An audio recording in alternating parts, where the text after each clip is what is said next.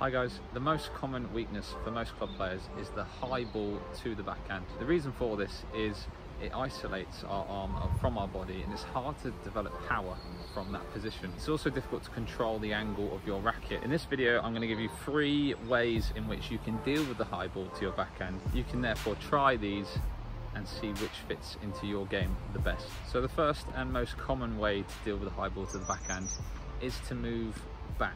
By moving back, you'll create more time for yourself. You allow the ball to drop into your hitting zone, which tends to be between your shoulder and your knee, is the most comfortable hitting zone.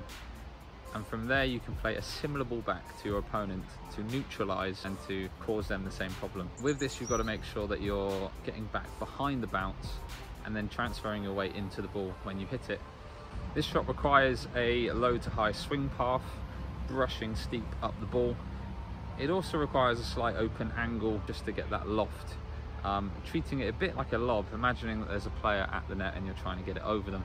And again, you want to make sure you're aiming for height, depth and spin to cause the same problem to your opponent. Now this is more the defensive way of dealing with the high ball to the backhand, and it's a good way to neutralize the rally with a good loop to their backhand. It might even lead to an attacking shot on the next ball. But most commonly, you'll find yourself getting into a bit of a loopy rally. So that's why it's not the best option. So the second option in how to deal with the high ball to the backhand is to take the ball on the rise. This way enables you to keep your court position rather than give up the court position and go behind the baseline. Now to do this, requires you to prepare high before the shot, take the ball at about shoulder height, and also you want to aim to hit this one horizontal rather than down, depending where you are on the court. If you're closest to the net, you could hit it down into the court. But if you're closer to the baseline, then you need to hit it more horizontal and let gravity bring the ball back down.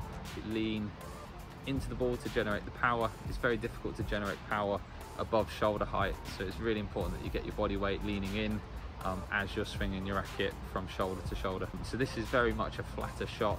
It is more aggressive. You'll find you'll be able to maneuver the ball a bit better and cause your opponent a bit more trouble, but you've got to make sure that you position the ball deep or away from your opponent, otherwise it is landing within their hitting zone. The third and final way of dealing with the high ball to the backhand requires you to see this opportunity really early. If you see your opponent setting up for a loop to your backhand, rather than more natural things stepping back, you can step forwards into the court and you can even take it out of the air with a drive volley.